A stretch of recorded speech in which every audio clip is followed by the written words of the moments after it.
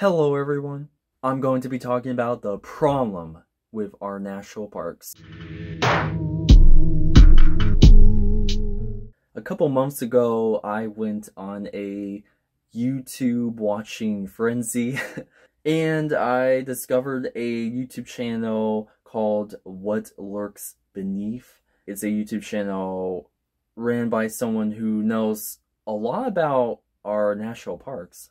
This is really interesting, but it's also very, very concerning.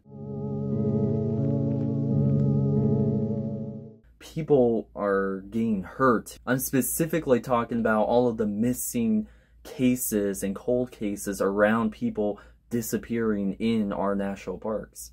I just have this feeling that our government potentially doesn't want us to know what's going on. Now, this is a problem, but what's the solution?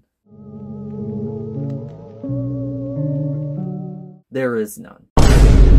I was talking to this with my mom, and I almost feel like there's something supernatural. There's something. I know. You're probably watching this thinking I'm crazy. Yep. I really think there's some type of mystique or mystery that haunts or gives life to our national parks, and I mean there's really no other way for me to put it.